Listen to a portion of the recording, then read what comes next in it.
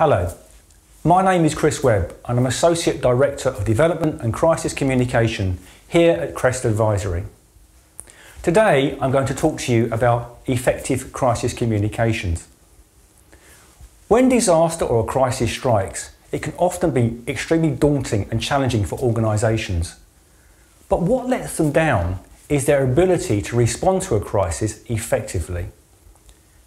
How many of you have effective crisis communication plans in place? I'm sure that most of you will say that you have. But if you look at the world of technology, it is moving at such a pace with developments in different social media and digital media platforms. So if your plans were not reviewed or updated in the last 6 months, the reality is, I'm afraid, that they are not fit for purpose. Now, disasters or crises comes in many different guises, but one thing you can be certain of, they will always follow the same pattern. A pattern that is often referred to as the 3 M's. So what do I mean by that? The 3 M's: mayhem, mastermind and manhunt. The first M, mayhem. Those initial few minutes, few hours where people are trying to find out what's going on, where the media are trying to find eyewitness accounts, where information is being posted on different social media platforms, where the organisation itself is trying to get to grips of actually what is going on here. The second M is mastermind. What has gone wrong? How has it gone wrong? What on earth has happened? Now, we've all seen the so-called experts wheeled out and plonked into newsrooms at the television studios to give their views and opinions of actually what has caused this disaster. And the third M is manhunt. Who was responsible? Because both the public and the media will want to hold somebody to account. Somebody has to be responsible for what has gone wrong here and how this disaster has occurred. They will effectively want a scout. But understanding how the response is likely to unfold will help you be able to put in effective communication plans for actually dealing with it. Now, crisis communication response will encompass different areas, from news media to social media to engagement with partners and stakeholders, even to engagement with our own staff through effective internal communications. But one thing that I've noticed over the years, something that has fundamentally changed the response to a crisis or disaster, is social media. Effectively, social media now has redefined the boundaries to response to a crisis and disaster. So what are the successful steps to actually managing a crisis?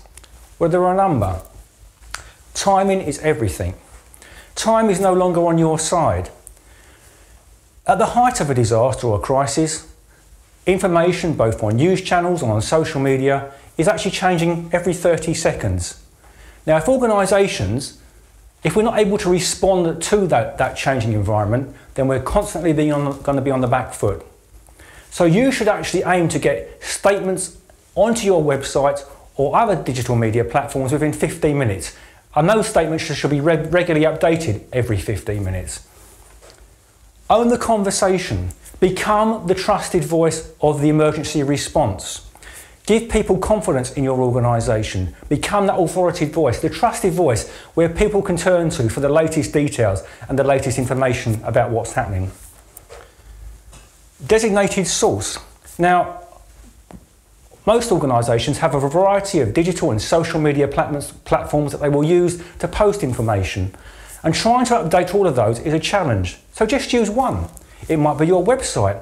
Then use your other digital and social media platforms to signpost people to that one source of information. Call to action. This is often where an organisation falls down. It's all very well telling people what is happening, but people need to be told what I should do. How should I behave? What do you want me to respond? How do you want me to respond? And this is where often organisations will actually fall over by not giving that call to action. Don't lash out. What do I mean by that? Well, often at the height of a disaster, there'll be lots of information being exchanged, especially on different social media platforms. Remember the rule of 3. 3 is a conversation, more than 3 is an argument. Do not get into an argument, especially on social media. Put in place a release valve where if people have got criticisms or are feeling aggrieved, they can go and post information. You can direct them to that release valve where they can actually go and put that information online. Now, underpinning all of this, there needs to be a clear and effective communication strategy. That strategy is not just a job for communications, it needs to be owned by the organisation. It needs to be owned by the board. It should actually look at different ways of working, be it from delivering news media, social media, engagement with stakeholders and opinion formers, to engagement with your own staff. It should show where you fit into the wider response. With disasters and crises, we often work in silos, but what we need to bear in mind is that we will be part of a number of organisations that are responding to the disaster itself. Now that could be the police, it could be the other emergency services, it could be different statutory agencies, local authority, even central government. But your organisation needs to understand and know where it fits into that bigger response.